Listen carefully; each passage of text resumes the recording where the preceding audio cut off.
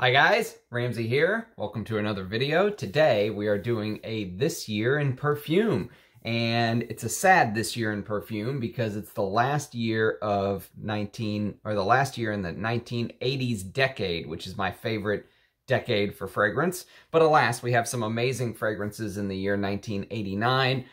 So before we get started, let's do the usual. Let's talk a little bit about what happened in 1989. Let's really set the mood, shall we? So, Japanese Emperor Hirohito died in 1989. I believe Tiananmen Square happened in 1989, if I'm not mistaken.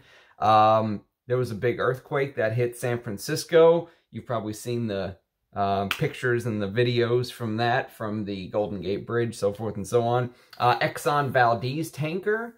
That was a terrible environmental disaster. U.S. troops invade Panama in 1989. The first liver transplant. How's that? Imagine, no one got a liver transplant before 1989.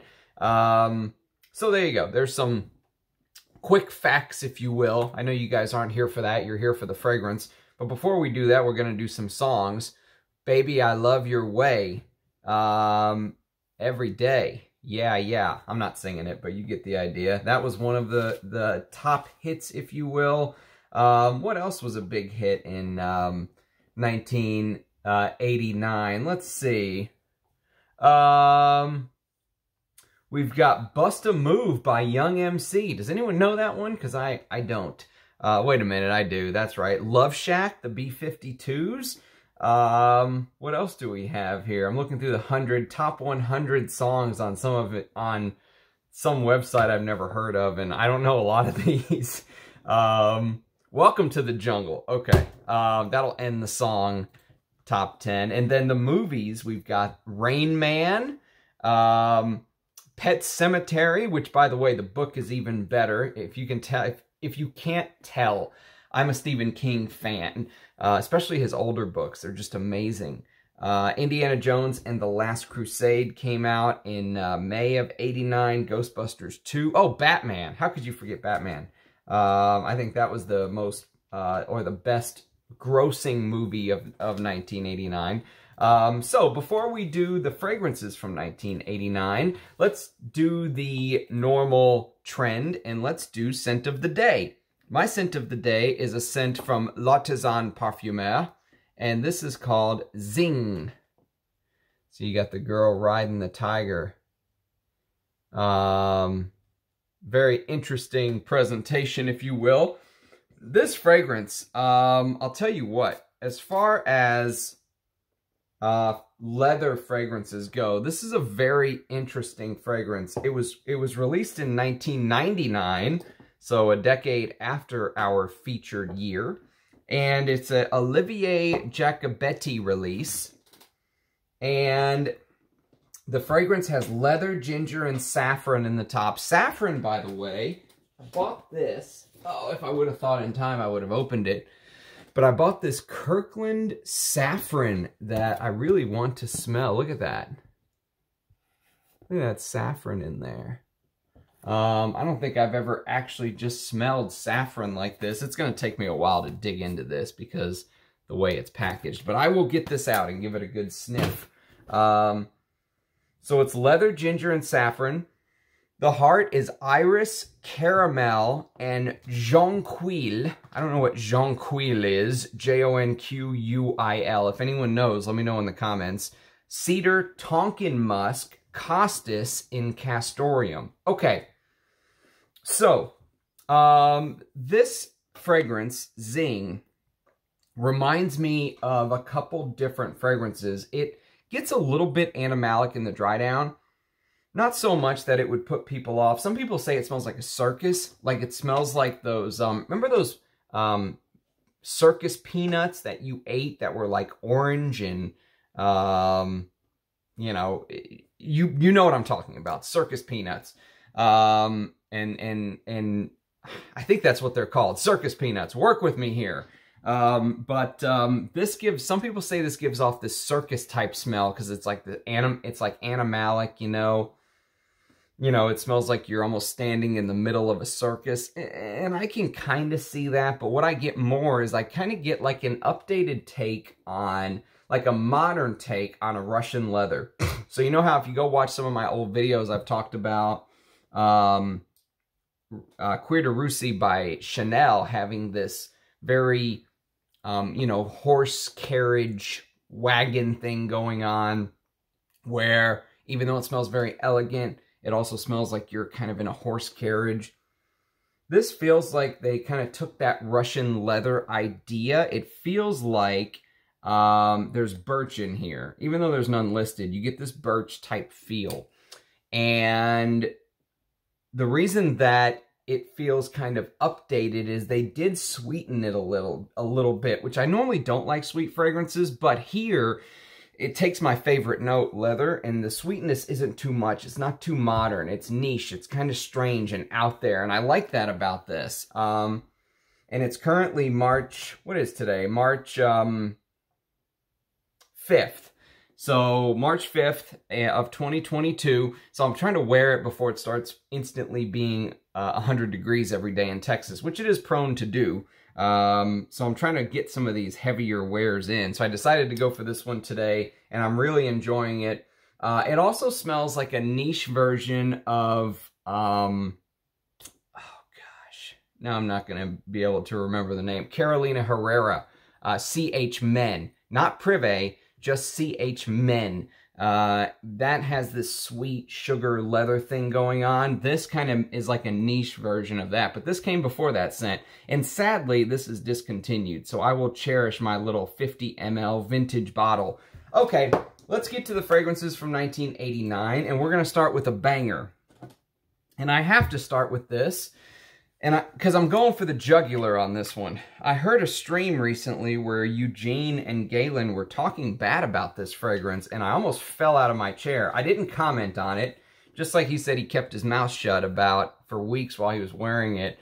It was a recommendation by famous YouTuber Duncan, apparently, to Eugene, and he said he didn't like it. Well, I love this fragrance. This is Krizia Moods Uomo, and it is one of my favorite patchouli fragrances of all time.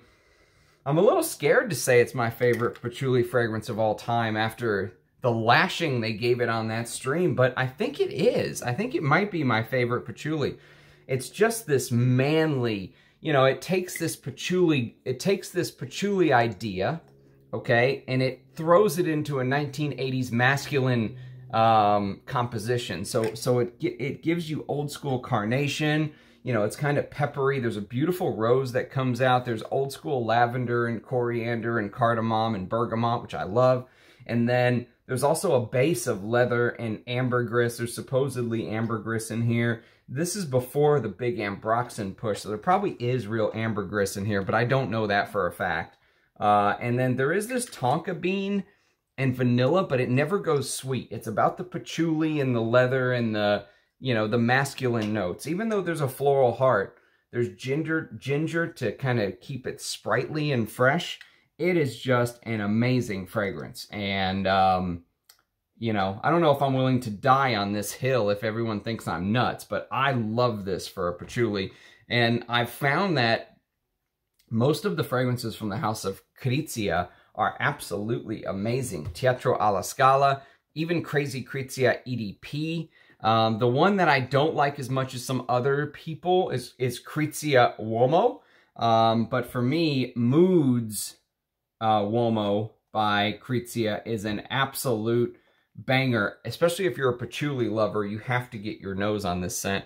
I absolutely love it. So, had to start with that one. All right, now we're going to go from one I love to one I not hate, but it's not really my style. And if you watched my previous couple videos, it's been featured there on my This Is Not a Top 10 Citrus video. And this is called Pour Monsieur EDT Concentrée. So they, obviously Pour Monsieur, the original, came out in 1955.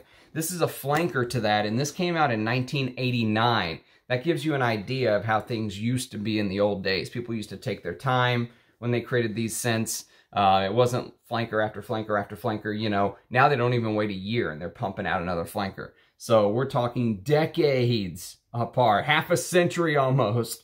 And it is a very nice fragrance. It's not my favorite style. This citrus, you know, even though this is technically considered a chiffre, it's just not my favorite, but I can appreciate it, especially on a very hot day. It's very comforting. You can just layer it on and you're not going to offend anybody. It's lavender, orange, petit grain, cardamom, nutmeg, oak moss, and there is real oak moss in the Concentrée version, which is discontinued, the EDT Concentrée version. My bottle is either a 1995 or a 2005. I'm not 100% sure, but there's a Papanax, vanilla, vetiver. So that's what they've added here. They added vanilla. They added a Papanax and vanilla to the mix to kind of make it a little bit more modern than the real old school EDT. So I like this more than the regular EDT,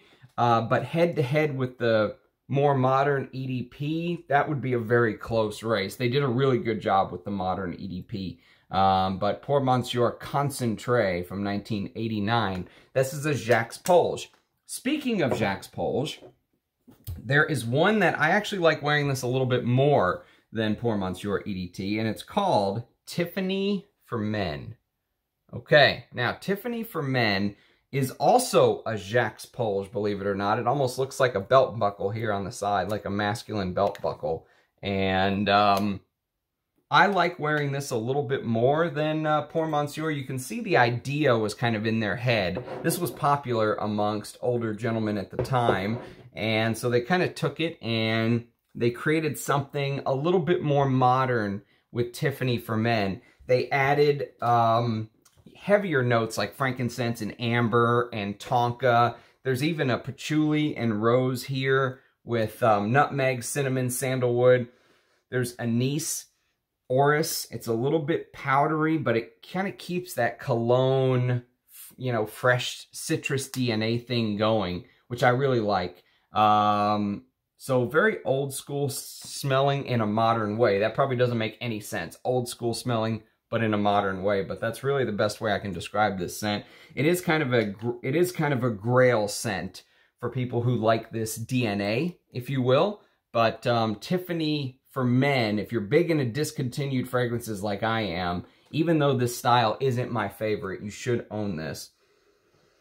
Amazing stuff. Okay, now we're going to go to one I'm not a big fan of. So we're knocking out the ones I'm not a big fan of. All the rest of them are pretty much home runs. This is Boucheron pour Homme.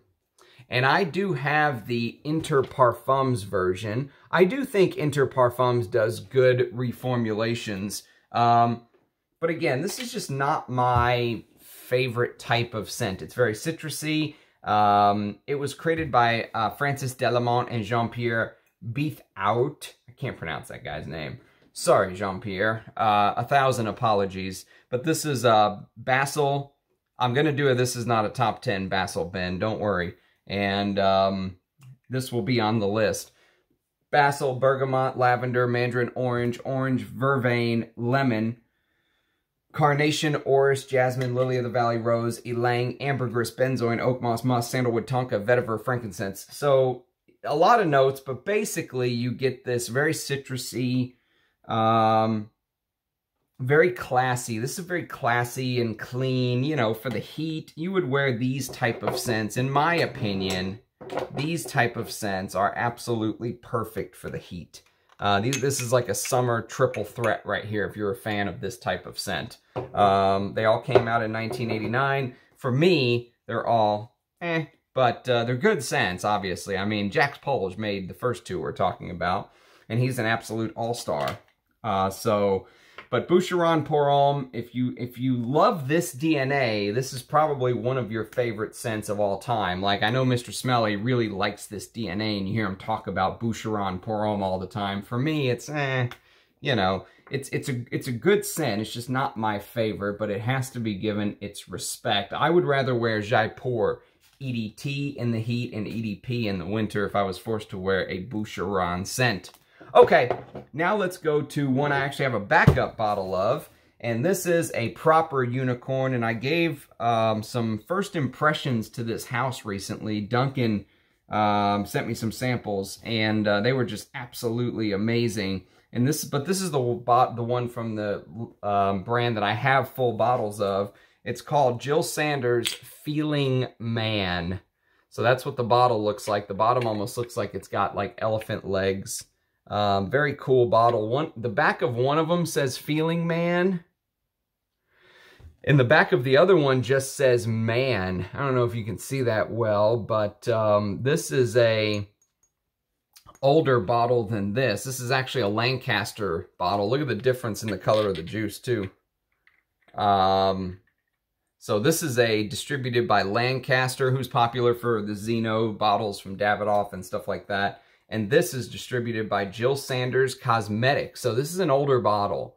But I can tell you that this is one of my favorite, I don't want to say Drakkar Noir style fragrances, because it definitely has its own thing going on, and it is discontinued, whereas you can still buy Drakkar Noir. But if you gave me a choice and you said, Ramsey, you can pick one to keep in your collection, Drakkar Noir, which I have a vintage Cosmere of, or this, I would take this, because this does the Drakkar Noir DNA, but it adds so much more. It has tarragon and aniseed, it has raspberries and orris, so it's kind of fruity, it's kind of powdery. And then the dry down with that, think about the Drakkar Noir DNA, but add this beautiful tobacco, amazing masculine tobacco in the base of this. This is such a great fragrance. It was created by a guy I've never heard of, Elaine Alkenberger, but he created a bomb of a fragrance, and it's just a shame that this is discontinued. I'm so happy to have a bottle. I got this from Mou de Cire off of Basement Notes, and I highly recommend Mou de Cire. If you're into hard-to-find fragrances, give Mou de Cire. Look him up on Base Notes. He is 100% trustworthy. His reviews are actually shocking, because they go back like 15 years or something, and they're all just glowing, and they should be. So Mou de Cire, thank you, mate. You deserve the shout-out. Okay, we're going to go to two women's fragrances next. The first is a Guerlain, and if you know Guerlain history, you know what's coming up. And this is a fragrance called Samsara. This is the EDP. This is the vintage EDP. It's got 5-digit batch code in it. So I'm guessing because it's got the 5-digit batch code, this has real sandalwood, real Mysore sandalwood in it. But I'll tell you what, Rich Mitch kind of threw me for a loop the other day, because he mentioned that the real vintage EDP is clear bottled, not red. So I don't know which one's first, to be honest with you. I thought that this would be the earlier one, but apparently not. Apparently, it's the clear bottle that's the first. But if anyone knows, let me know. But this one has this cap that it's backwards like this. So when it's closed right now. So to open it, you switch it to the front, and now it sprays. And then when you switch it back, it locks, so it actually won't spray. I like this design, and I like the bottle, and it almost looks like a temple or something, doesn't it? You know, like it's an artifact, like it's a vase, or you know, something very special.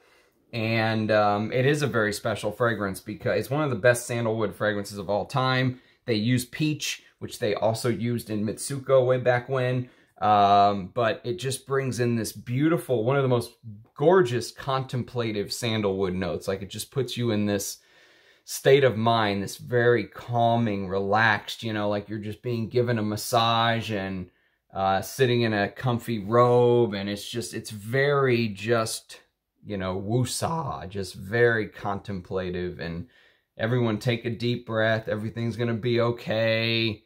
You know, it's an amazing fragrance. The thing that puts me off sometimes is the jasmine in this. The jasmine in this is very, very powerful. And it's like, sometimes it feels like it's a jasmine, ylang-ylang, and sandalwood fragrance to me. You know, those notes just pop. And sometimes that ylang and jasmine just like overrun things in my head. and it just hits me right here in the temple. But when you catch it on a good day, boy, it is just absolutely beautiful. And I will wear this. Don't think that this is just like a an artifact for my collection. No, I actually will wear Samsara. In fact, I wore it a couple days before Halloween this year. Beautiful scent memory attached to it with, you know, taking my daughter to the pumpkin patch and stuff like that. So it is a fragrance that I will absolutely wear. One of the women's fragrances in my collection, and I wear everything in my collection. Another women's fragrance in my collection, and I'm cheating a little bit because this one came out in the 40s, and it was created by Edmund Rudnitska, but it was reformulated by Olivier Cresp. Go check out my Olivier Cresp fragrance video if you're interested in seeing what other fragrances he did. But this was reformulated by him in 1989, and it's called Rochas Femme.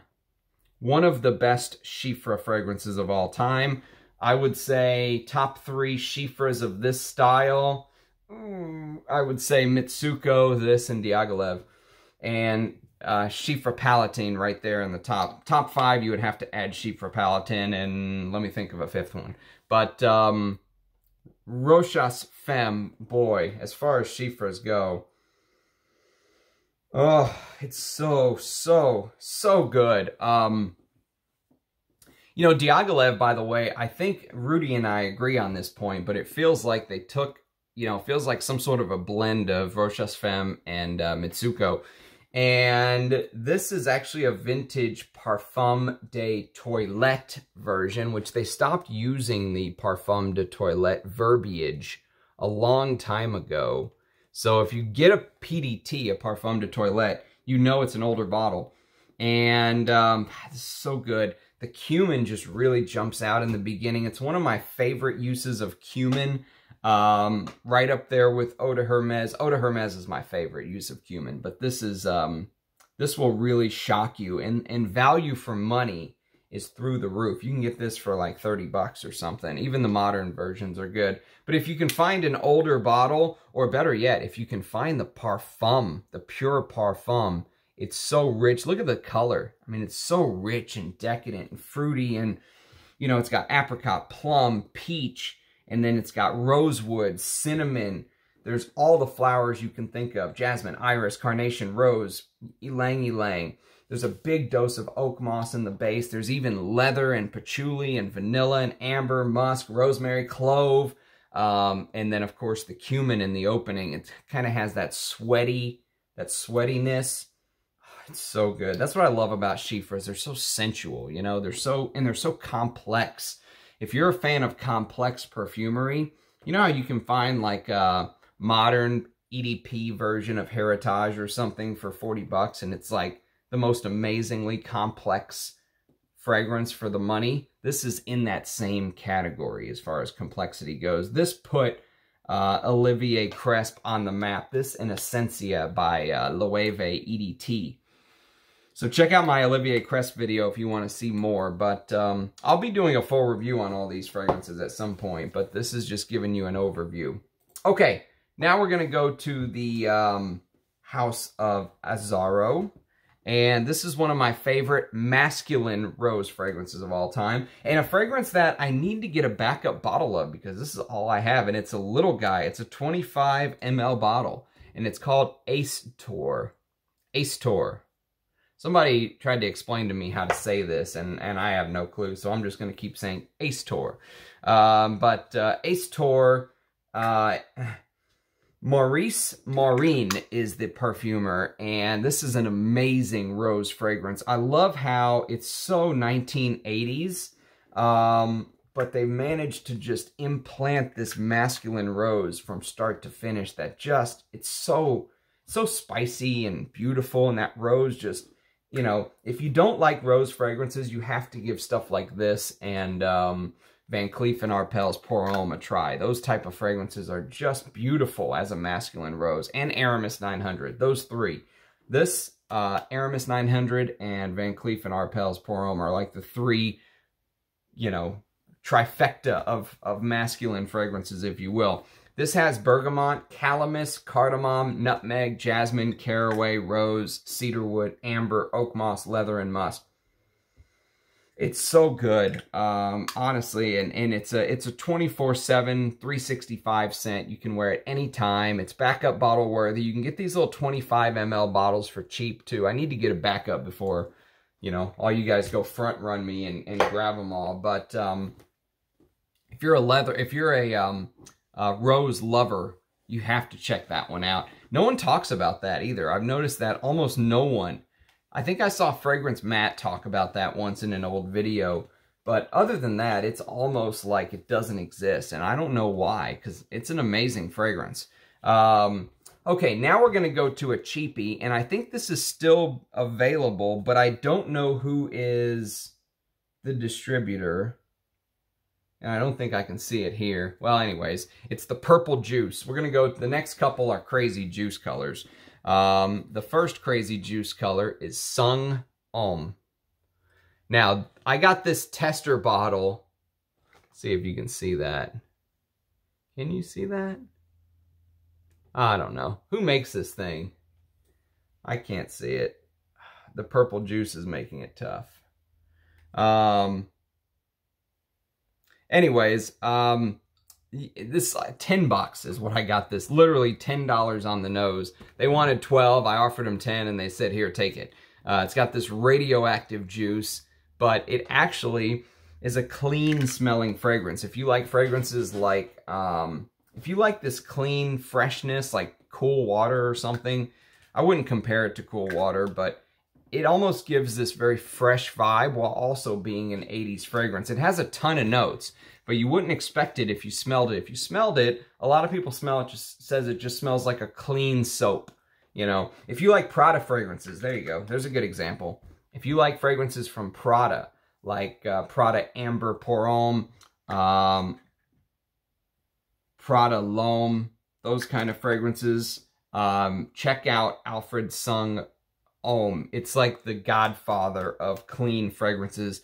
The notes smell nothing like the fragrance. It's Artemisia, basil, bergamot, caraway, pepper, sage, juniper berry, lemon, aldehydes, carnation, geranium, jasmine, caraway, stone pine needles, rose, oak moss, leather, musk, patchouli, sandalwood, fir, vetiver, and cedar. And it all comes together to give you basically Irish Spring soap. Well, that's not fair. But you get the idea. It's very clean, but it's different smelling from modern clean. So if you want to still smell clean, but, you know, something a little different, I'll wear this in the summer sometimes if you're just lounging around the house and you don't want to wear a niche fragrance like today, like I did. You can just plop this on, not even think about it, and you're not hitting your pocketbook at all because it is cheap as chips. Cheap as chips. Okay.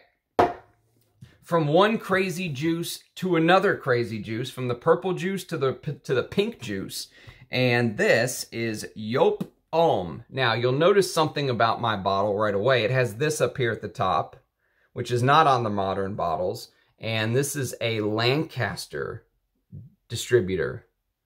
Okay, so Lancaster is the one that you want. I don't want to say it's a completely different fragrance because it's not. The modern one gets you there, but it does it in a much sweeter, less complex, less characteristic way.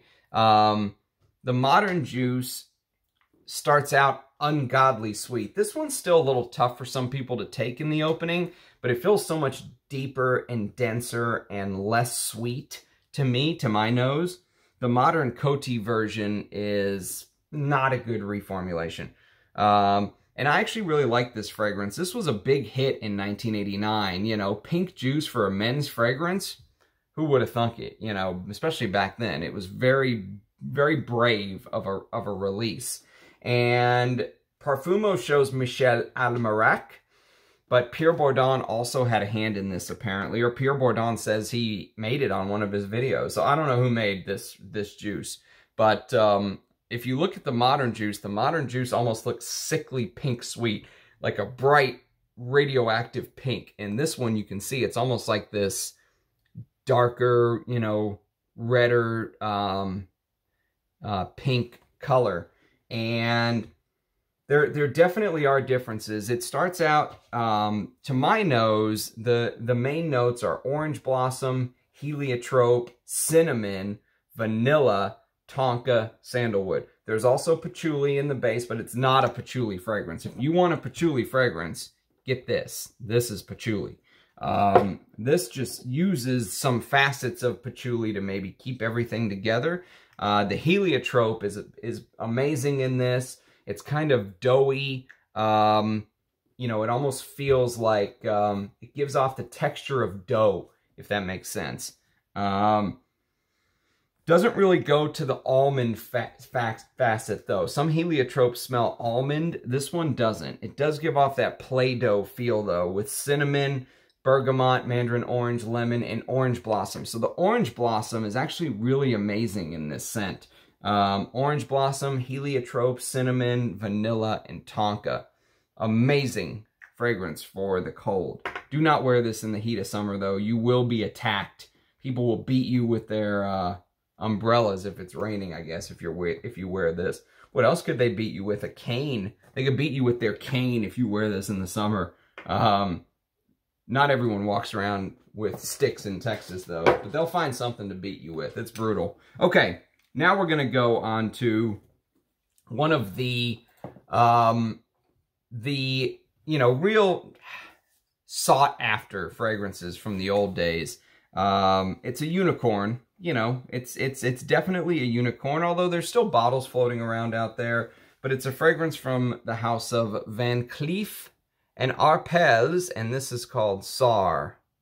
Now, Tsar, I got this tester from Le Parfume, and I'll tell you what. So if you're a person who loves green scents, you have to get your nose on Tsar. It is oak moss in a bottle. I think someone once said it was over 30% oak moss. I don't know if that's true or not. My bottle, by the way, is copyright Adipar, A-D-I-P-A-R, Adipar Limited. Not sure exactly who made this after this version, but you can see the ingredient list on my bottle is very short. And that's what you want. You want a short ingredient list, because that means it's older. So this is alcohol, parfum, water. That's it. And the oak moss is really turned up. Believe it or not, I like wearing this fragrance in the summer. So, call me crazy. I'll wear Van Cleef and Arpels Pour Homme more in the winter. This I wear in the spring and summer. Because it just gives off this very, very fresh, very green. There's so many green notes. There's artemisia, coriander, rosemary, tarragon, juniper, and oak moss, and oak moss, and oak moss, and oak moss, and oak moss. They just dumped oak moss into here. With patchouli and vetiver, which also can come across as rooty and green, damp. But then to top it all off, there's leather, there's pine, more green, pepper, carnation, old school carnation, which I love, jasmine, geranium. And then there's some citruses at the top, like bergamot. There's also neroli, which is a very expensive note, lavender even. Such a great fragrance for a man if you like traditional masculine scents. This is kind of a holy grail. For me personally, I like wearing Van Cleef and Arpels Pour Homme more than this. This is almost like a second fiddle in the Van Cleef and Arpels line. But I do love this fragrance, just not as much as some. For some, this is like the ultimate holy grail, you know, best thing ever done. Definitely best thing by Van Cleef and Arpels. Not for me. I'll take Van Cleef and Arpels Pour Homme. That's more my style with the leather, castoreum, rose. But this is still a great fragrance. 1989. This is right before the mood really started to shift in the 90s. Okay, now we're going to go to probably the best Montana fragrance. What am I saying? Probably. Definitely the best Montana fragrance. And it also got some love recently in one of my videos. Perfumer is Edouard Fleischier. And this is Montana Parfum D'Homme. And this fragrance is compared to Aramis Havana, which Aramis Havana has this tobacco thing going on. This is almost like Aramis Havana, but they say there's no tobacco in this, and the leather is kind of amped up. I really love this fragrance because, you know, it's so complex, and it has that resinous frankincense, you know, almost like this elemi frankincense thing going on in the base with a big dose of labdanum. I love labdanum, but there's also a lot of other things going on with it. There's pine, so it's a little bit green, it's a little bit floral, it's a little bit spicy, a little bit cinnamony, citrusy at the top. It's amazing. And it's a shame this is discontinued. This was by far the best thing they ever put out. And how about that bottle? Like a Tower of Babel, just going up into the sky forever. Amazing creation. I don't understand why houses discontinue fragrances like this. I really just don't get it. I guess it just didn't sell and they pulled the trigger, but I think they should treat these fragrances like Guerlain treats L'Air Bleu and Shalimar and keep them alive for posterity, because there's a whole generation of people out there like me. I'm 36, almost 37, but you know, at 4 years old, there's a whole group of people like me who weren't old enough to buy this in '89 and wear it that would totally wear this today. I mean, people like me and Rich Mitch and the subscribers on my channel, if some of them are close to my age or younger, which I do get younger folks that write me all the time. A 25-year-old wrote me a couple days back. They're interested in this stuff because modern fragrance is boring. And, you know, if these brands kept these fragrances alive, I think it would be better for their image and better for the fragrance community in general. But alas, I divert and go off course. Okay, now we're going to go to the final fragrance in the list of 1989. And by the way, if there's some on here that, if there's fragrances from '89 you guys have and own that are not on this list, do please let me know. But this final one is one of the best, most recent leather finds that I've come across. Obviously, I've known about Cuir de Russie, and I've known about Antaeus and Bel Ami and all that good stuff forever. You know, those are loves of mine going back many, many years.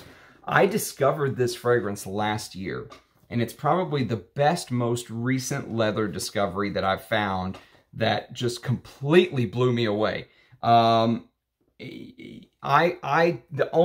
So you guys have heard me talk this way about a couple other fragrances like Teatro alla Scala. You've heard me talk this way about fragrances like Venezia by Creed. There are people who have bought those fragrances on my recommendation and reported back and said, yes, they are absolutely amazing. You can hear some of them in the comments.